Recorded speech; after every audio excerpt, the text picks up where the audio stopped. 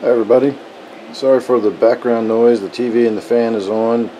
I'm halfway across the room and I'm using my camera that I can zoom in with, and I was taking some photos of my gudgeons here and I noticed they're doing something I've never really paid much attention to before, and it seems like courtship behavior, but it also seems like they're flaring their gills out. Again, I'm just seeing this in the little video screen, the viewfinder on my camera, so it's hard to make out exactly what they're doing. But it certainly appears as though they're flaring their gills as they approach each other, and they're doing this sort of side-by-side dance. So now that we get to see them up underneath the light at a little bit, there we go, a little better focus. That gives you a little better idea of their color now that you can see them more directly underneath that new 10,000K tube I have in there. That's actually two 10,000K tubes. So probably any day now we're going to start seeing more eggs being laid. That's pretty much a regular occurrence now.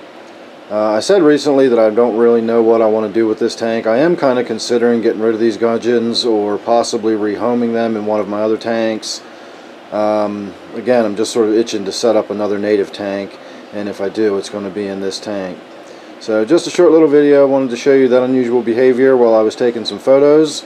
If you're interested, go ahead and look me up on Google Plus and follow my Aquaria collection. I do a lot of fish photography as well as my videos here on YouTube. So follow me on Google Plus and you'll get lots and lots of photography as well as all my videos. So thanks for watching this one, and I'll see you real soon on the next one.